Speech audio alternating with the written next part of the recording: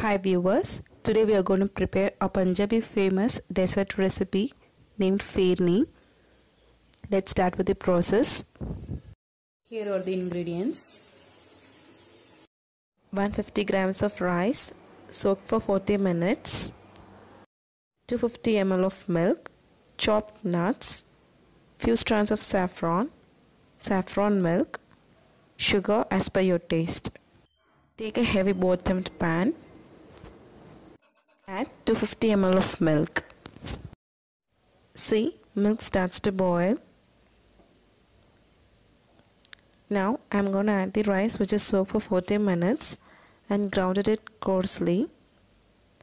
I took basmati rice. You can take any type of rice. See, it should be coarse like this. Add it to milk and stir it continuously.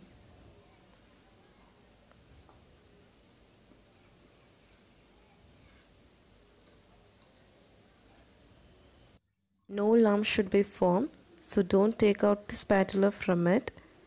Keep stirring. You can see it's becoming thicker. At this stage, we can add sugar.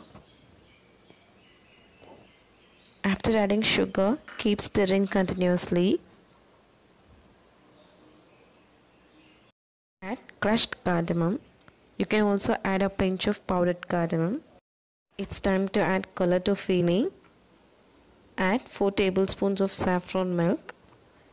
This gives the rich color to Phirni. Finally, I'm adding grated nuts. I've grated almonds, pistachios and cashews.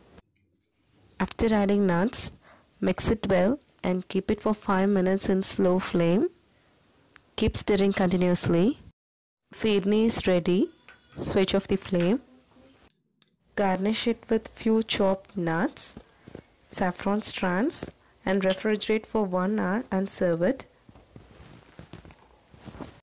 It's been around 45 minutes. I'm gonna serve it. Thanks for watching. Please subscribe to my channel and share it with your friends.